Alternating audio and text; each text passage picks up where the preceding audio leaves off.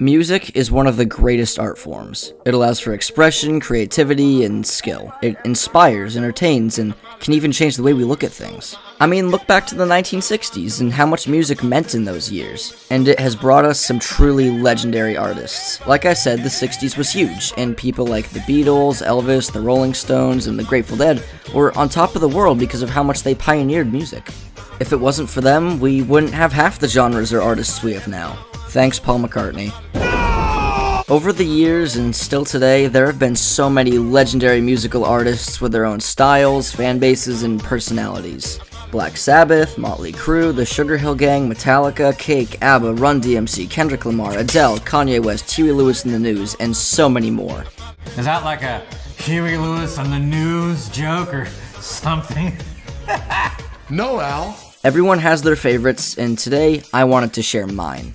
Now, I'm doing this based on personal opinions, so my thoughts probably won't be nearly as well put together and cohesive as my other videos. And while I may be a teenager, I promise Evanescence and Skillet won't be all over the list.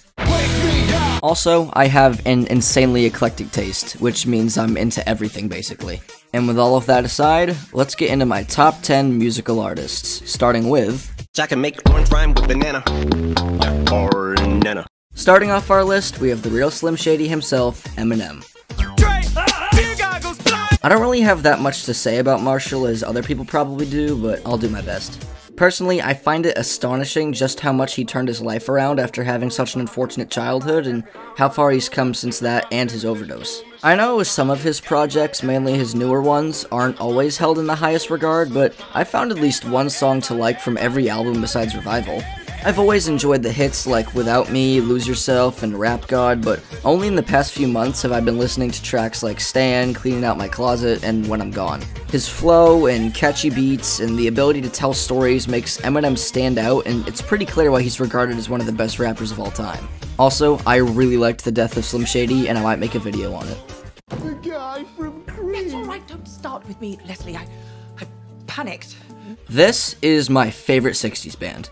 Eric Clapton is one of the best guitarists of all time, and out of all of the groups he's been a part of, this is my favorite, as much as I do love Layla. This band is considered one of the first power trios, and rightfully so, because Ginger Baker and Jack Bruce are great here. And combined with Eric's skill, the band has a really tight sound, which is great, because these guys weren't around for too long, and sometimes it takes some bands a while to refine their sound.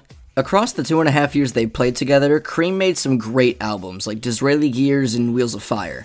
And from those, you had classic songs like Sunshine of Your Love, White Room, and Tales of Brave Ulysses. These are songs with great guitar riffs, solos, bass lines, and vocals. I'm sure everybody has heard Sunshine of Your Love before at some point in their life. Of all the cool, innovative rock and roll stuff from this time period, this band is my favorite, and if you're a fan of Eric Clapton, I'd highly recommend checking these guys out.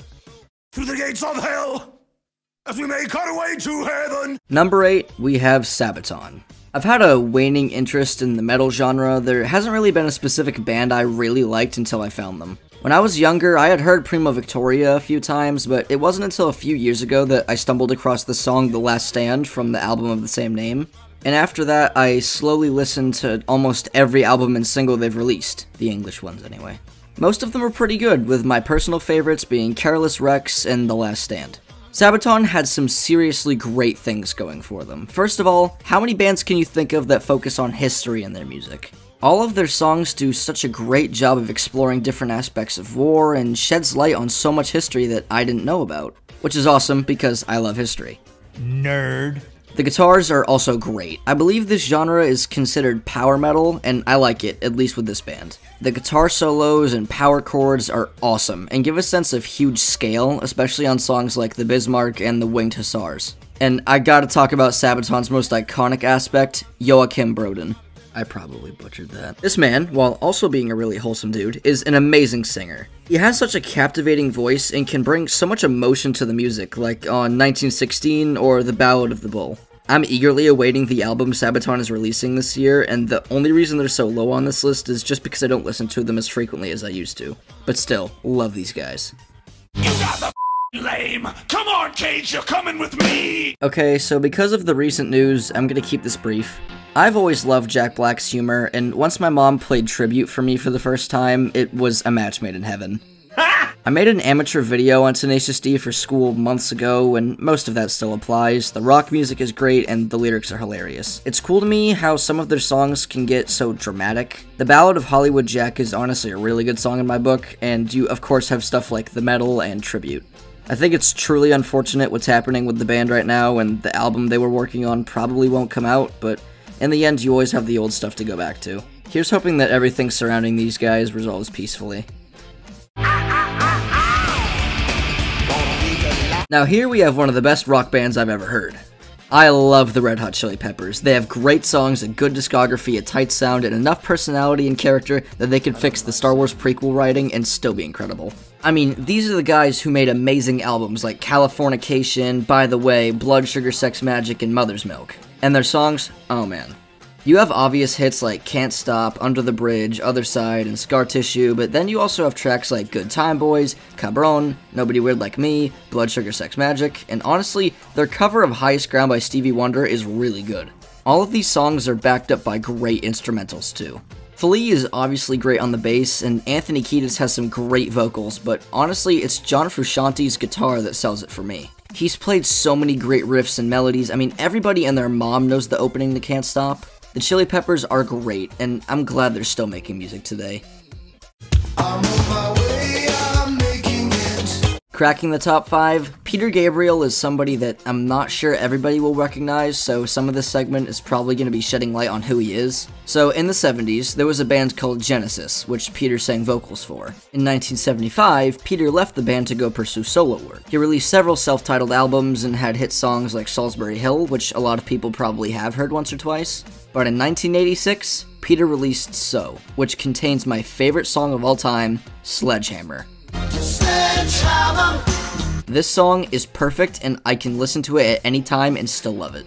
The lyrics are great, the horns are great, and the bass line is just so good. Aside from Sledgehammer, the So album has good songs like Big Time, Don't Give Up, and In Your Eyes. Peter's most recent album, I.O., is also pretty good, but it's mostly So that made me like him so much. He's got such a nice style of rock and roll, and I'm glad I stumbled across his music when I did. Thanks again, Mom. Ladies and gentlemen, Dr. Dre! When it comes to the godfathers of rap, you probably think of people like Tupac, but for me, I'll always go back to Dr. Dre. In my younger years, I had obviously heard songs like Still Dre, The Next Episode, and No Diggity, but I had no clue who Dre actually was. So one day, I decided to go see what this guy was all about, and I listened to the 2001 album, and I was blown away. I loved songs like The Watcher, What's the Difference, and Forgot About Dre. And as a whole, the entire album was really well made. And it's not like I stopped there. I looked for any of his music that I could find, and I loved it all. The Chronic, I Need a Doctor, Keep Their Heads Ringing, the GTA Contract, and you know what? The Compton album is also really good. I did also listen to some NWA, and it's pretty decent too. And even if his catalog of music wasn't as good as it is, his producing skills alone earn him a lot of merit. Just to give you a sense of how much he's done, he's produced songs for Tupac and Mary J. Blige, among others, but he's produced entire albums for Snoop Dogg, 50 Cent, Kendrick Lamar, The Game, Anderson .Paak, and of course, Eminem. He's also the one who taught Eazy-E how to rap, and he also made the Beats headphones. All of that accomplishment, along with also just being a pretty good rapper, puts Dr. Dre in a really high spot for me. I mean, my AirPods are nicknamed the Detox Waiting Room, so if that's not evidence enough, I don't know what is. See, Billy Idol gets it, I don't know why she doesn't get it. Billy Idol is the quintessential rock star in my opinion. He's got the outfit, the voice, the snarl, all that. I mean, picture a rock star in your head, you got Billy Idol, and I love it. I just really like a lot of Billy's music. Everybody obviously loves White Wedding and Rebel Yell, but some of his songs from the Cyberpunk album aren't too bad either, and honestly, my favorite music of his comes from his newer stuff. The album Kings and Queens of the Underground is really good, and it shares a more somber side of Billy, and the Roadside and Cage EPs are just brilliant and have several great songs. Something I found so surprising is how good the music still is after all these years. Billy is getting old, obviously, but to have stuff that rocks like this 40 years later is pretty cool, and I don't see many artists keep up like that. I'm probably not looking hard enough, but the only ones I can think of off the top of my head are Metallica, Alice Cooper, and Santana. Billy's just got this fist-pumping energy in his music, his lyrics keep you immersed, and the guitar solos, especially in his newer music, are great. Like I said, Billy is what I picture in my head when I think rock star.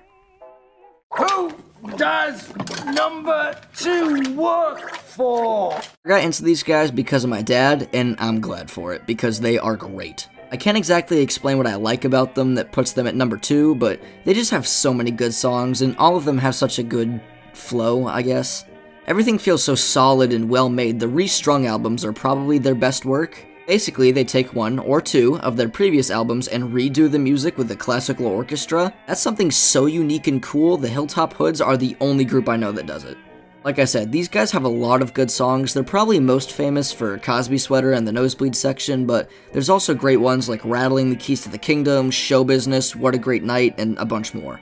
This is a pretty short segment because I don't really have that much more to say about these guys, which may make it confusing as to why I put them at number 2, and I'll probably have to give them their own video when I can properly explain that. But I don't really know what else to say. They're my favorite hip-hop group, I can listen to them no matter what mood I'm in, and I always enjoy their music. I'm really looking forward to the new album coming this year. Before we talk about the number 1 on this list, I want to go over the honorable mentions because there are a lot of them. I'll try to be quick, but here we go. AC/DC, Johnny Cash, and Santana were all extremely close to making the top 10.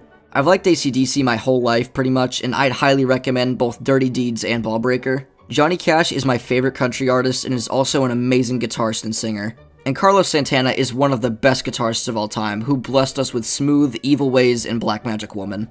Moving on, Michael Jackson is the obvious king of pop and has some amazing songs. Weird Al is a perfect mix of clever and funny. Alice Cooper is another great example of making great music after all these years. His new album, Road, is pretty amazing. Hall & Oates is one of the best pop duos. Rich Girl and Maneater are amazing songs. The Blue Man Group is a very skilled collective, and they're actually the only group I've seen here live. Matchbox 20's newest album is actually really good, Push is a classic, and Rob Thomas's solo project, Something to Be, is great too.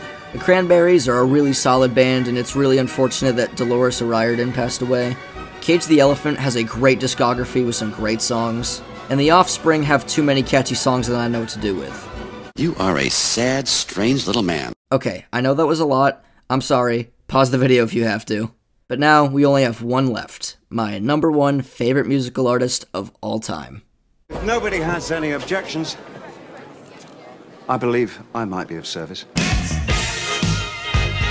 Do I really need to justify why David Bowie is so good? He's a brilliant guitarist, and he's made so many iconic songs and albums. Life on Mars, Space Oddity, Ziggy Stardust, Aladdin Sane, Black Star, Let's Dance, Heroes, Ashes to Ashes, and Rebel Rebel. And Under Pressure. Bowie was such a wonderfully creative individual, and he did more than just music too. He was in movies, and he did fashion-related stuff. He was just fantastic. He served as such a unique figure in the music world, from rock and roll with Mick Jagger and Queen, to Christmas music with Bing Crosby. He even worked on the Moana soundtrack. This guy was simply a genius, and it's unfortunate that he passed away when he did, but regardless, I love David Bowie, and he'll forever be considered one of music's most influential figures. So, that was messy, but fun in my opinion. Like I said, I have a very eclectic taste, and my thoughts were way less organized and shortened than my other videos, but I'm glad I decided to share my top artists with you all, and by all means, feel free to voice your top picks in the comments. My next video will probably be another comic book comparison, and then at some point after that, I'll make the video on the death of Slim Shady. But for now, that's all I have for you guys. Thanks for listening to me ramble for several minutes. I hope you found it entertaining. Be sure to like and subscribe if you want to see more of it, and I'll see you nerds later.